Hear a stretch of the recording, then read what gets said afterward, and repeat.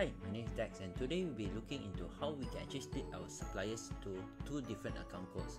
So this is very common if you like to split your purchases to purchase related suppliers and expenses related suppliers. So the first thing we need to do is we come to account maintenance here. Alright, so then we scroll down. In your current liability side, we have to make sure that we have created two different account codes, one for trade creditors for your purchase related and one called other creditors for your non-purchase related or expense related suppliers. Alright, so once this is done, now we can create our suppliers.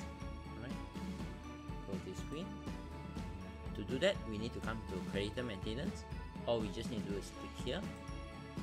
Okay, so before we can key in your supplier, what we need to do is first change the control account code here to other creditors. Alright, so let's say we want to create a supplier for a company that provides your company insurance. Right, so let's say we want to do AIA Berhad.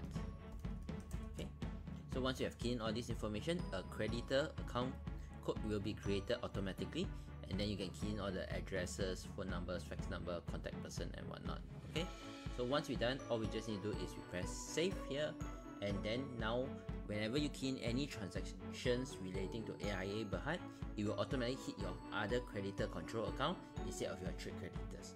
So that's actually how easy it is to manage your suppliers properly in AutoCount.